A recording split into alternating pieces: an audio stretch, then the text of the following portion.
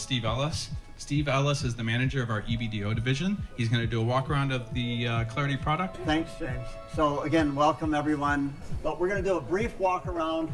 Your motorheads, your auto people, so I'm not going to bore you. But what we're going to do is we're going to get under the hood or under the bonnet and the boot, right? And talk a little bit about the technology and just do a brief walk around and then get you back to start your dinner. So let's start here.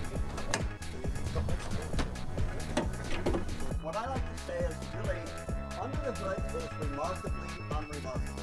Some of you may remember that some of the fuel cell projects were more akin to a science project. This is not. You look here and you see brake fluid, you see an analog braking system, an air cleaner, an air inlet, coolant fluid, radiator, 12-volt battery, fuse box, and washer fluid. So all the things you're accustomed to seeing under the hood of a car is right here. Of course, the power control unit is right here in this box. Underneath that is the fuel cell stack itself. Underneath that is the powertrain, the electric drive motor, and the transaxle. So it's very conventional, and that's what we will feature tomorrow, is bringing what was a number of the components spread throughout the car all into one place. Everything right under the hood, making it normal. So let's come around this way. What we have is some active venting for the powertrain, but also really want to feature, this car has these vents here. This is a air curtain technology where air comes in the front and it comes out through here and creates a curtain of air that reduces turbulence, obviously, for greater aerodynamic efficiency. These are aerodynamic wheel, has a little bit of a lower drag function, and of course the tires being an eco type tire.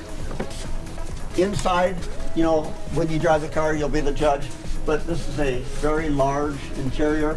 This seat right now is adjusted for my height. I'm 5'10", and you can see with the center console, really nice pocket there for your smartphones, even an iPad fits, and it has 2 outlets for USB ports, 2 different power. The left port actually is the one that connects to Apple CarPlay and Android Auto.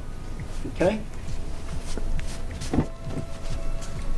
In the back seat, I think what you'll see is there's a lot of room. We strongly encourage you to get in the front, get in the back, feel how roomy this car is. This is a large car, D segment, and the first 5-passenger fuel cell sedan. Oh, I should point out, obviously, in addition to the pockets in the back seat, you have a pocket for your smartphone right here. How cool is that? Yeah. So, for passengers. So this thing burns hydrogen, right? This runs on hydrogen. There's no burning. There's no combustion. No. It's a fuel cell, which is a chemical process. But you got to fuel it with hydrogen. Fuel it with hydrogen. Reformer. The fuel cell stack takes the hydrogen and oxygen from the air, makes electricity on demand, and we have a technical presentation that'll talk about that tomorrow. Good. All right. Okay. And the trunk. This is the largest trunk so far of any of our fuel cell vehicles. We put this in here just to show that you can fit 3 pair of golf clubs, plus some jackets and other room on the top. It also has a sub-trunk, because some people will maybe go to a grocery store and they want to put groceries in the back and they won't slide back and forth and all over the place. So this is really convenient and handy. Oops.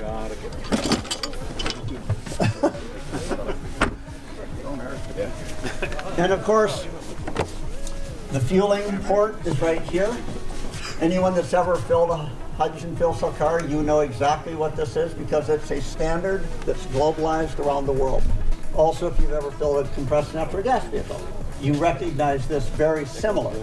But it's a compressed gaseous fuel system, and there's a little gray device here that's an infrared receiver. So today, the fuel cell vehicles actually communicate with the station to optimize the fill, making sure that every time a person fills the car, the range is going to be consistent. These are advances that have been made not only in the vehicles, but also in the refueling infrastructure.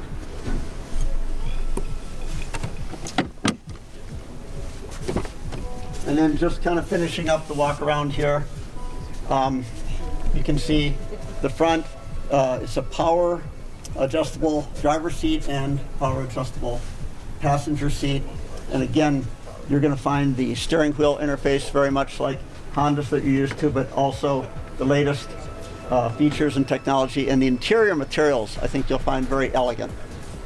Ultra suede and bio material. The fabric is biomaterial. Also want to point out, I mentioned the front air curtains. The rear air curtains, there's an inlet right here in the rear door. So built into the rear door is an air curtain, and it exits right here and does the same thing for the rear wheel, like the air curtain does for the front wheel. So again, improved aerodynamics for greater vehicle efficiency. Okay? Cool. Yeah.